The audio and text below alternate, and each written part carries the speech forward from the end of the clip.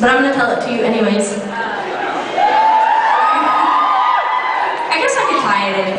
Let me tie it in. This is the gift of a storyteller. It's not a lie. Oh my God, did you just knight yourself with the title of gifted storyteller? It's like the gift of a storyteller. I interpreted that as you saying that you're a gifted. Some would say that I'm a gifted storyteller. Apparently Balcony 3 does not agree with this, but oh, Jesus. No, they were booing it down here about Balcony 3. Oh my God, I thought Balcony 3 was booing, and I was like, who the fuck are you going to see? They're waiting, you guys are waiting for the firewalkers and the jugglers after this set. How is Balcony 3? How is that up there? I guess for Balcony 2, really, it's just sort of...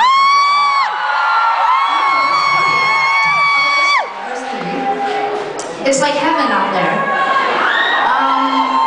How is it? Are you guys on the balcony? Yeah? Good? Fine, alright, good. Alright, anyway, so the story kind of got a little off track, but basically the story is... Oh, no, you're a gifted storyteller. Right, I'm gonna wrap it back around to the story. Let's see the gift of getting me back on track and making them think of... How about the gift of you not talking on the microphone while I'm talking? People in London love a fight, hey? Drinks, punch each other in the face, super fun. The first time, now I'm not gonna fucking. Wow, so we went from being a gifted storyteller to calling up the third balcony and then just accusing Londoners of being violent. So the gift is magic. Use your gift again, Sarah. What else can you pull out of your ass? Why don't you just admit you're just old and tired and you're just wasting time while you take a breather? No, it's called dynamics. Anyways, fuck. I don't know what to tell you now except for that. Okay, I'll tell you. I know what I can tell you. I recently took a tumble down a set of stairs, and I had to go see a physiotherapist today. I don't know how, by show of hands, have any of you ever seen a physiotherapist?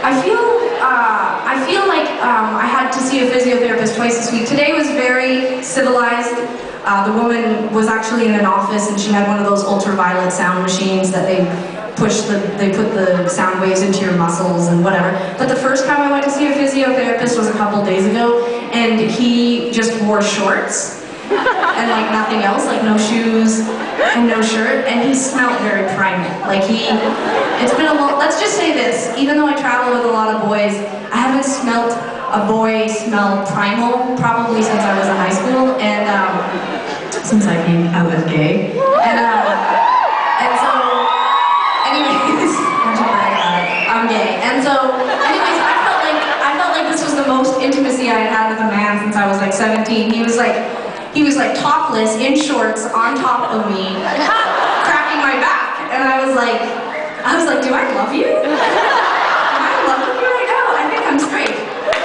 And it was so weird because I was in this, and this is what I realized, was that it had nothing to do with gender or sexuality. It just had to do with the fact that I was in an extremely, absurdly, tremendous amount of pain, and I wanted him to fix it, and he was, and so I loved him.